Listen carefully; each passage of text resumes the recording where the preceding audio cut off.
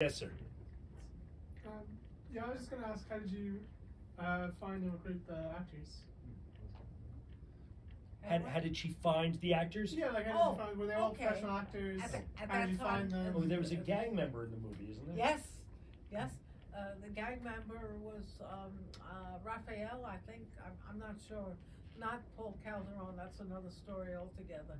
And Raphael told me the first day of shooting, he said he was really a gang member. He was part of a gang in Harlem.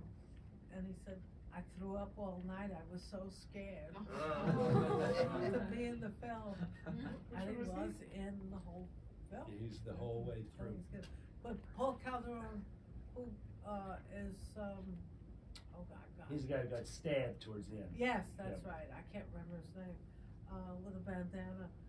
He's the only person I know of who made it out of all these films. He's a real actor in real films. Is this a real film? No. It's not? No. This showed in over 200 theaters nationwide, is that right? Yeah. And we're watching it at the Tribeca Festival 40 years, 35 years after it was made. Yeah, more than 200. Well, you know, compared to Billy Wilder. Well, at that point, there's only 6 movies that are real movies if you're comparing it to them. Thank you for your question. Anybody else have any questions for? Yes, sir.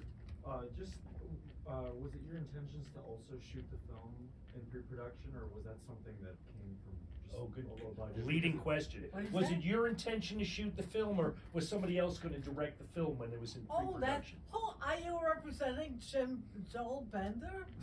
I'm not. No, I was just. What is this? He's a ringer, clearly. He's read the story of Roberta Findlay. Please tell the story that the man is alluding to. Thank you. Indeed, that is correct. That is correct. But Walter, again, they don't know what's correct. Lead into it a little bit. Joel Bender was supposed to be the director of the film. I don't know how that came about. He didn't write the script or anything. He has a co-writing credit. Does he? Yeah. No. On this print, he does. Okay. He does. Right. He and his part. Yeah. That's the script. Remember? All right. Okay. Then that's how it came about. Yeah. So he was to be the director, and Walter said, "This guy has no conception of how it is that we should do this in like 2 weeks or whatever." He wanted to get into the smallest space possible to shoot. That isn't the way you do it. You get into the biggest space possible and cut it down with the camera. Anyway, about 4 days before the shoot, Walter produced his contract, which said blah blah blah blah blah blah blah, and at the end said, "If I don't like any of this part of this contract, it's null and void." And that was the end of that. He fired you. And he brought you in. He had a ringer. He knew. Well, I didn't bring me in.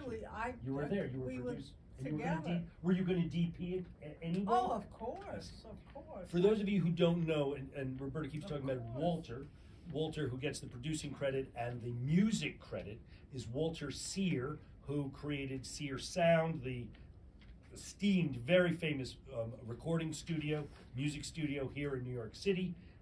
Roberta was his partner and still runs Sear Sound to this day, and they are very famous. It is famous. Why? Because it is, I believe, the only analog recording studio still in existence, at least in New York City. Well, yes and no.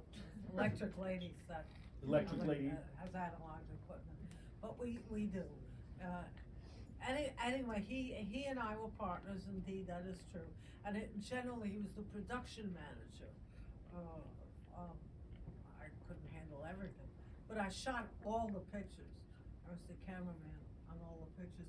And this particular picture, for your information, was shot, I think, on a Panaflex. I think, that's another long story. I still have a blimp Daraflex, a prime blimp, and a zoom blimp. And we went to General Camera, and we needed to fix the gate. And he said, he was on 37th and 12th, he said, take this camera, walk down a block, and drop it into the Into the river. river.